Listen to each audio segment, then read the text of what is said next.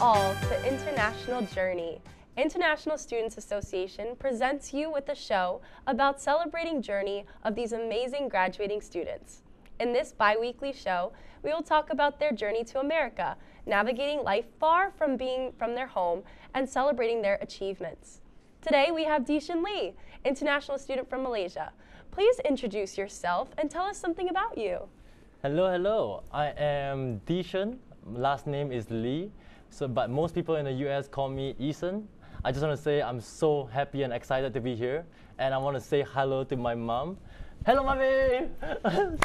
Anyway, I'm just happy. Anyway, I'm a senior in Human Resources Management. I chose this major is because my business background from my family, and also I want to positively impact others. So it's a mix of both, and HR is the best. Yeah, okay, that's amazing. So, why did you choose to come to America, and especially Oswego? Well, I chose America because actually I chose Oswego is because of the lake. And I am from Malaysia, which is 10,000 miles away from home. And I definitely love it here because the lake over here is so much representing my island, you know. I just want to be around the water. I chose America because I had a dream since I was 14 years old too. Yeah, and when I go back home because of COVID, when it was 2 years ago, I was struggling a lot because of my family's financial, and that actually is why I'm back here with also, you know, my family's help on the financial side. But I'm the youngest son in the family, so I am very, very much loved by my family. So my beautiful 50 years old mom, my beautiful 50 years old mom, she spent her retirement fund on me just so I can be here today, pursue my education. This is more than just an education to me. This is a dream that I had since I was 14 years old. Right. Well, that's so amazing of your mom. Wow, I love that story already, but I know there's a lot more to come. So tell us more about the dream that you had. So you had two dreams. Can you talk about that? Yeah, so I had two dreams. The first one being I want to be a motivational speaker or a keynote speaker. And my second dream is to be in America, striving my very best. Right. And here I am today having this amazing conversation in Oswego. So can you believe it? I can't believe it. That's awesome. Yeah. I know you were talking a little bit before about your struggle with coming back to Oswego. So tell us a little bit about that experience and how that struggle was for you. Yeah. So what happened is that I came to Oswego with only $100 bill from my father because of the financial hardship.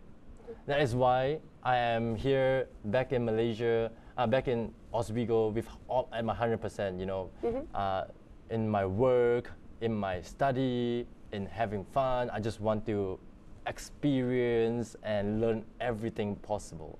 Right. And actually, in order to do that, I followed my friend's footsteps and I applied for the resident assistant position, which is also known as RA. And amazingly, I met my hall director at that moment during the summer. His name is Carson Nodell, and actually he ended up becoming my mentor too. So yeah. Oh, that's amazing. So you met Carson, was it orientation that you met him, or during the RA interviews you were saying? So yeah, I was RA and he was my supervisor as a hall director. That's awesome. So yes. So he took you under his wing, I assume. Yes, exactly that. Oh, that's so nice. Well, tell us about your experience with being an RA. That's a really big role at SUNY Oswego, so talk about it. Definitely. So actually, being an RA is very, very underrated because this position, it is actually so very rewarding, and somehow it changed my life. And I want to go in a little bit more into that. You know, believe it or not, coming into this position, I was an introvert. That is even afraid of humans. Right, right. But this position really pushed me out of my boundaries and my comfort zone. So since May of last year, 2022, I have met new people almost every day. And that's amazing, you know, because of my RA position, I had the opportunity to work with so many different departments, like the admission office, student affairs, EOP program, Yeah, and so many more. And also, I get to meet people from various backgrounds, right? And roles like students, faculty members, colleagues, including VP and AVP of departments in Oswego. Just look at what I'm doing today, you know. right, right. Having this opportunity in front of the TV studio with ISA and WTOP behind all this, hosting this program and make this happen. Being an RA really is a constant communicator, and it opened up so many doors for me. And the best part is I get to meet with my mentor, right? I was telling a lot about my mentor, Carson Nadell. Big credits to him. He gave me the golden key to unlock the doors to my biggest dream as a keynote speaker. Wow, that's amazing. And you know, if that's your dream, you have to keep chasing it, right? So, all right, so when we come back, we'll hear more about Eason's time here at Oswego. Stay tuned.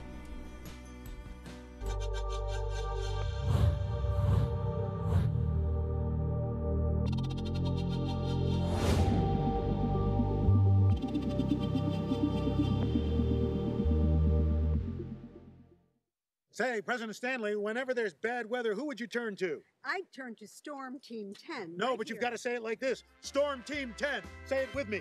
Storm Team 10.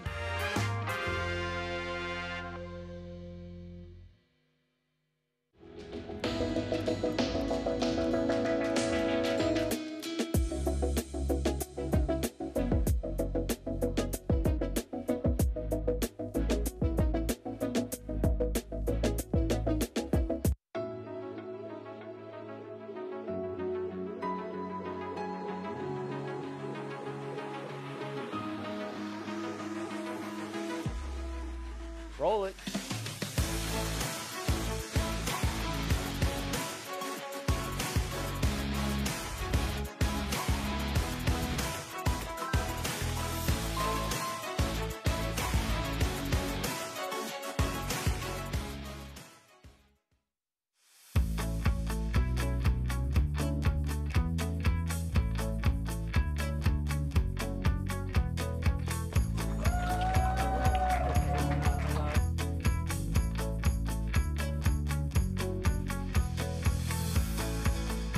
Jill Should told we me it was tell him? Kitty from Glee. Yeah, what is it? Al Roker.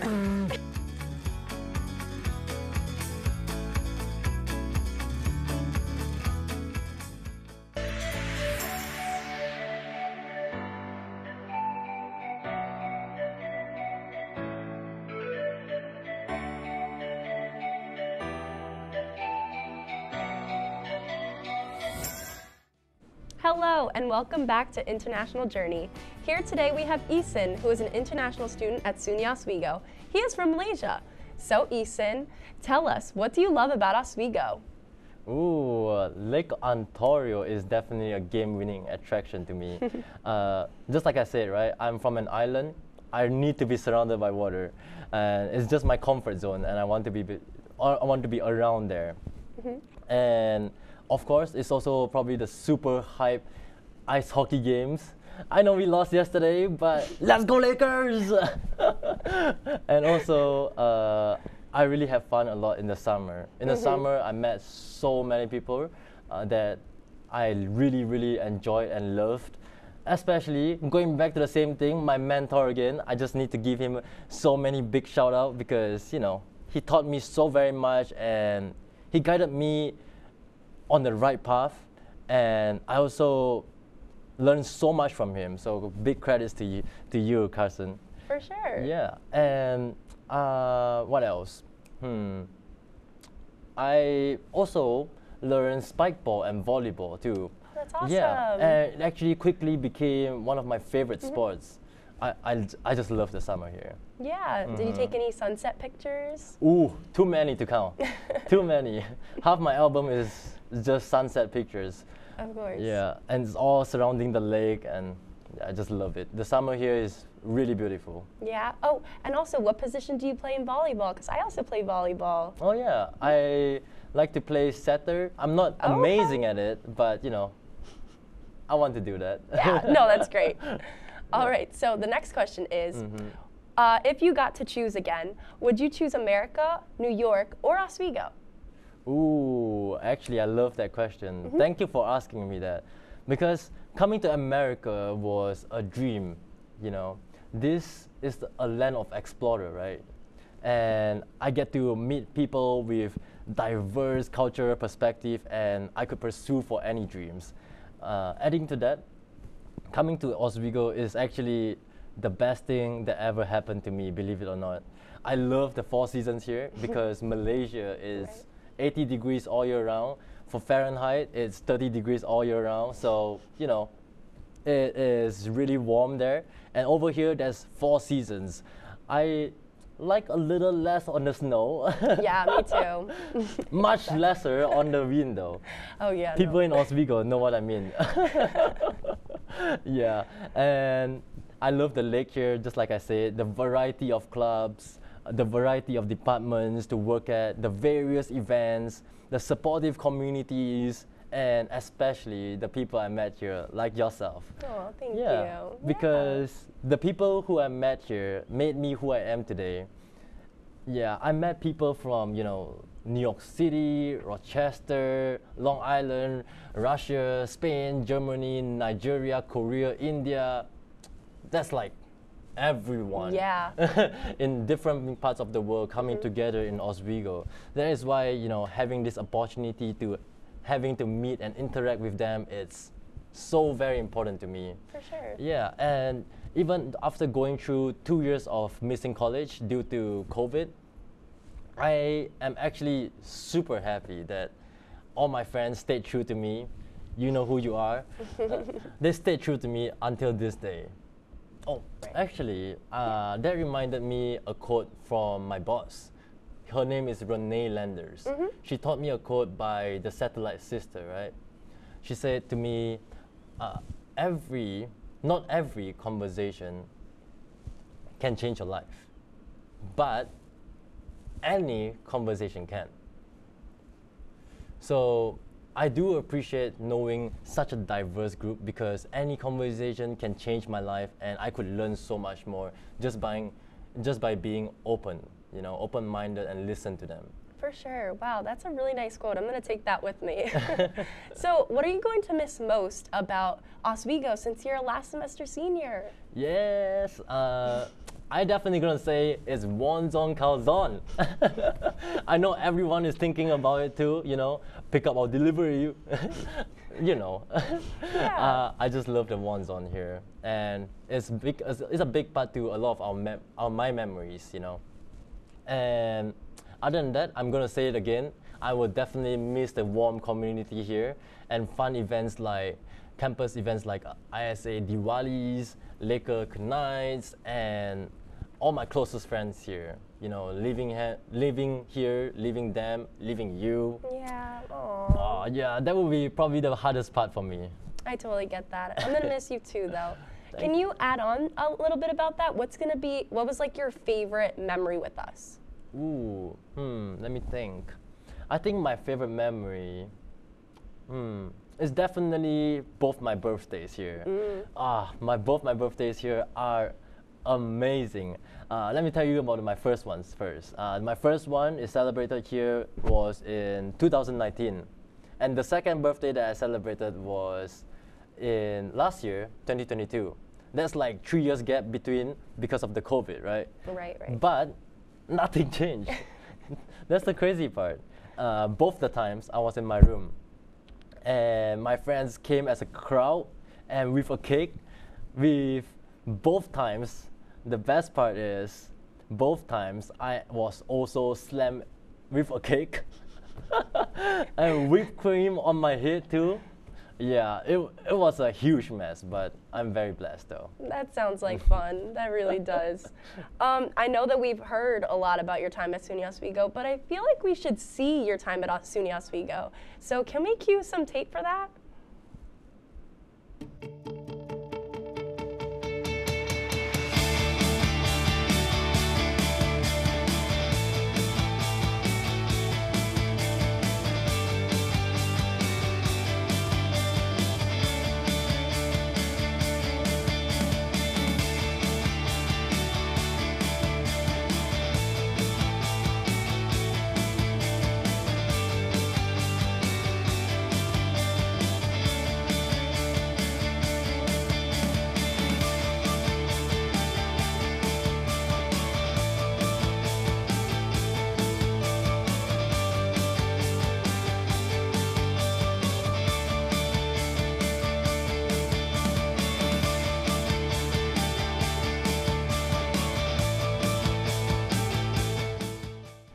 Wow, that was a great video. I'm sure all the memories just started flooding back again. Can you tell us more about some other memories that you had?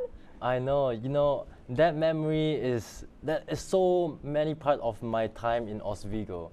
And that really shows, summarize my time in Oswego and that I've done so much in Oswego. And, having fun with my friends and all is just amazing. And just now you talk about another favorite memory of mine, right? I definitely want to talk about another favorite memory of mine that just happened about 2 months ago. That was January 14, 2023. I remember so clearly about this day because it was a life-changing experience. I was an RA and resident assistant. And with that opportunity, I had an opportunity to present a 15-minute speech. Oh yeah. Yeah, at a lead conference. With that opportunity, I get to present it to 30 leaders in the room. And that opportunity changed my life. Wow, I cannot wait to hear more about that. But the next question for now is, what do you miss about home? I know we have a bunch of family members watching, so what do you miss about Malaysia? Ooh, I definitely miss my family and friends back home the very most. Yeah, all the little and big moments we have together become so very precious. All these little moments, even from like just having dinner with my friends, hiking, small little moments like that become so very clear to me, and I've always been thinking about that. And I've always been away from home since high school. But I know my friends back home and family back home are always there supporting me. For sure. Yeah. But thank God for technology. So distance become easier. Distance definitely becomes easier. My family too.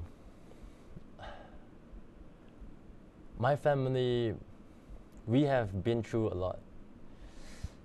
We have been through a lot together over the past few years.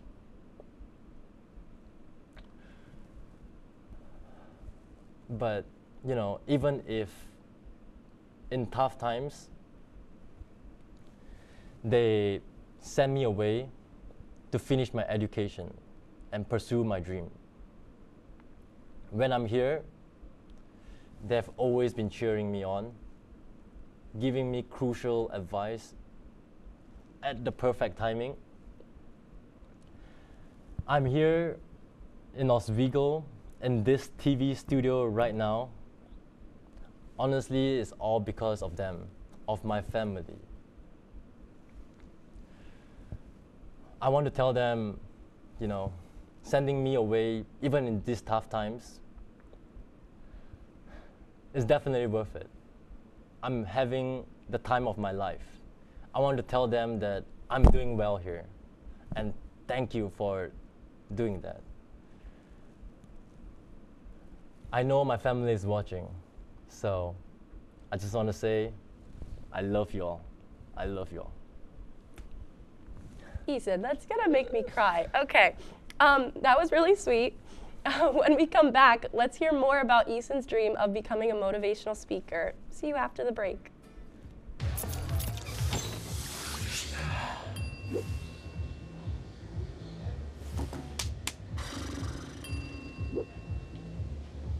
If you need to do something to feel okay to drive, you're not okay to drive. Don't drive buzzed.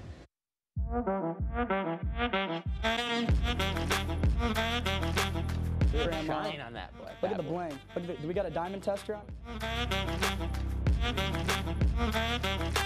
Yeah, that's getting bad. Yep. 10 out of 10 recommend on Yelp.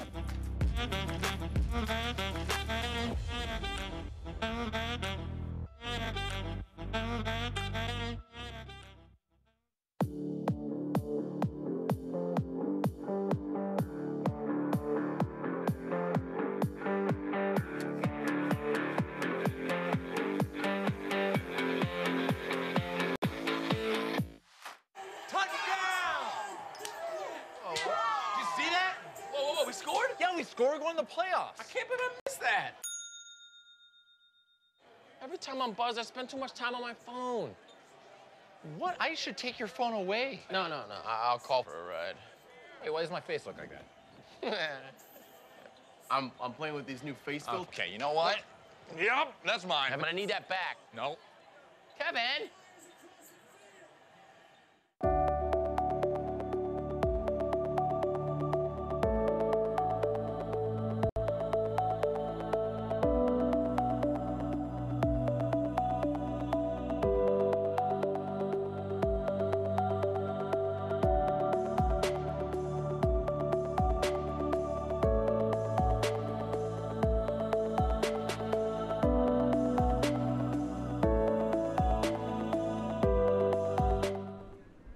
Hello and welcome back to International Journey.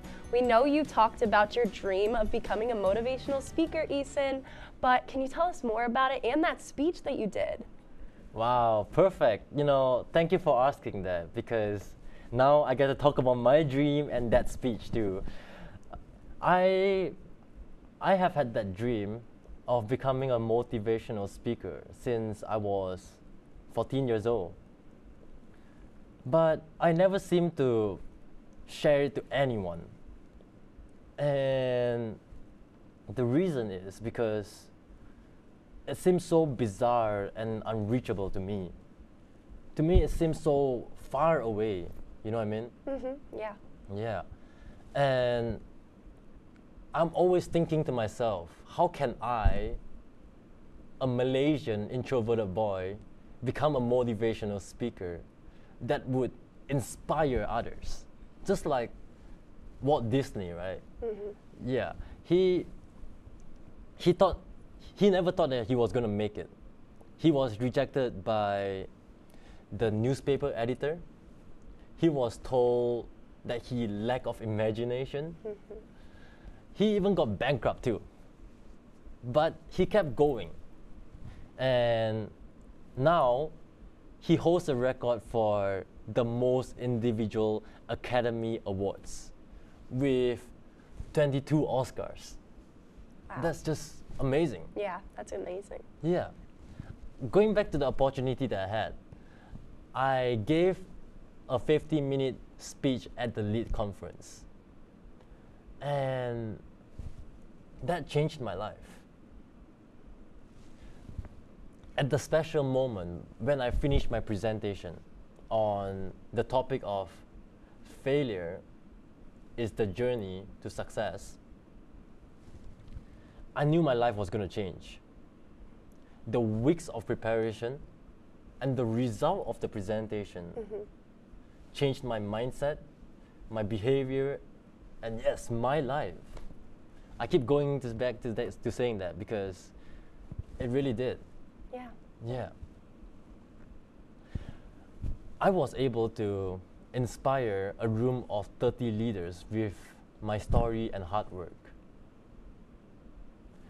I remember very, very clearly on the exact moment after I finished my presentation. I bowed to the audience. And when I look up, I realized some of my audience teared up. Some honorably gave me a standing ovation. Some went up to me and told me that I gave the best presentation they have ever witnessed. I walk away knowing that I have also changed every audience's life, just like they did to me. The reason I'm telling you this is because sometimes dreams can seem so unreachable until you actually reach them. Just like that special day, right? It showed me that our wildest dreams are all reachable. With the speech, I took the first brave step of many stairs to my wildest dream. And with that, I would like to ask, do you remember your biggest dream when you were young and when you were daring enough to dream? But why did we stop to dream? That's a question. That's a question we all want to know, and we're all asking, and I'm glad you're asking that. Let's see some pictures from Eason's lead speech.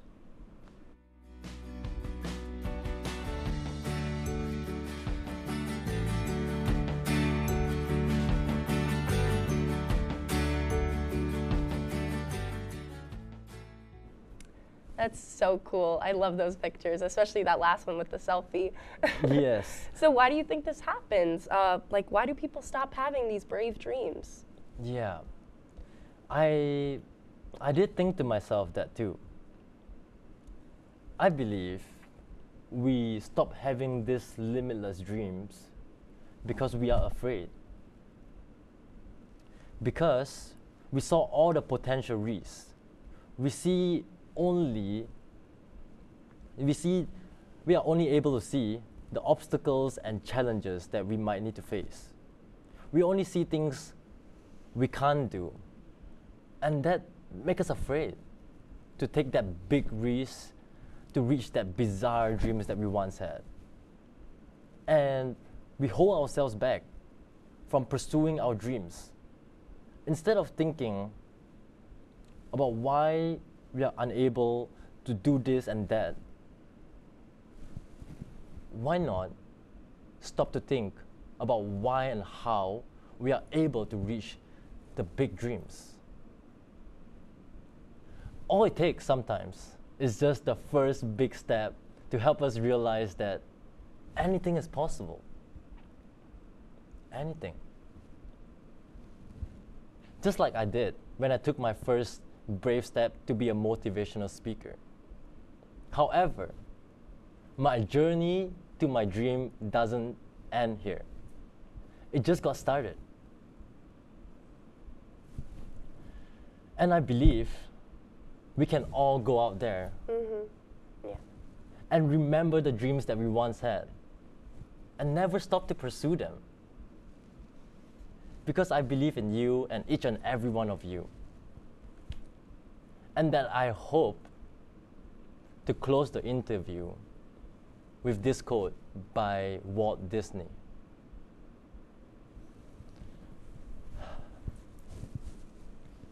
If you have the courage and determination, your dream can come true.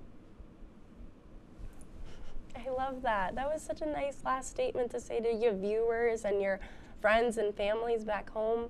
I love this, and if you just want to say goodbye to everybody that's watching. Yeah, sure. You know, I just want to say to ISA, WTOP, friends here and back home, my mentor, my family, I appreciate all of you. And I just want to say thank you. Thank you, Eason. Thank you so much. Well, your amazing journey with us has been great. We'll be